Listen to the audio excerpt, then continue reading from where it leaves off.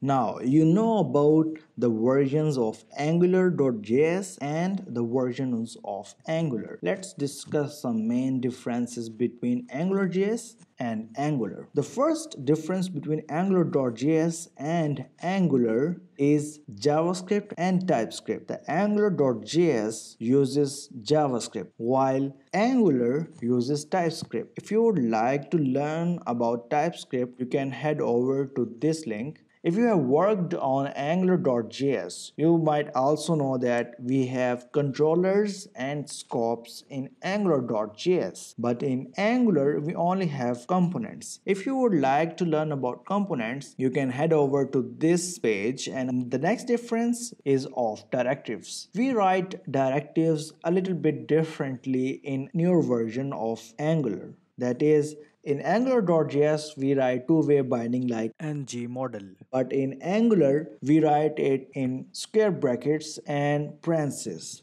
The next difference is of core functionality. In AngularJS, the core functionality is in different module, but in Angular, it is in a different module. This is due to a faster dynamic loading purpose and asynchronous template compilation. We also have addition of reactive programming. So if you would like to learn about reactive programming, you can head over to this link, and I will also put the link of this page in the description below. Next up, we have this Angular CLI. With the addition of CLI, we can build Node.js style apps in Angular.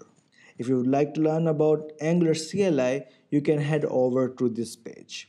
The link will be in the description. And in Angular.js, we didn't have the mobile support. We had to use third-party modules to build our mobile app. But in Angular, we have native mobile support, with which we can build native mobile apps using Angular. If you would like to learn about native script, you can head over to this link. So these are the main differences between Angular.js and Angular. If you have any question, you can post the question in the comments below. Give this video a thumbs up and subscribe to my channel.